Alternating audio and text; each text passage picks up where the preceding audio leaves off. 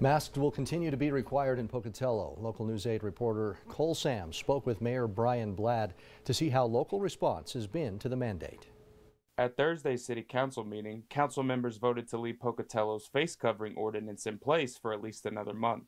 Mayor Brian Blatt says feedback has mostly been positive since the ordinance went into effect last November. Most people thought that the mask ordinance has been beneficial and it's been working a little bit because the numbers have not skyrocketed. They're still higher than what they would like to see, but they're not skyrocketing like we had in November. But he also tells us he's seen some pushback from the local community. We do have a few people that are still that disagree with the mask, and I think that's great. I think that everybody has their opinion and everybody should be able to express that opinion. Still, Mayor Blatt believes his community is willing to comply with the ordinance in order to return to how things used to be. Being COVID fatigued, they just want it over with. And if wearing a mask for another month or two means we're going to get through this and be able to take them off and be able to go back to our normal lives that we had pre-COVID, then they're willing to wear a mask and do that. Mayor Blatt is hopeful for the future, but says the council is looking out for the health of the community. We're looking forward to being able to rescind the mask ordinance,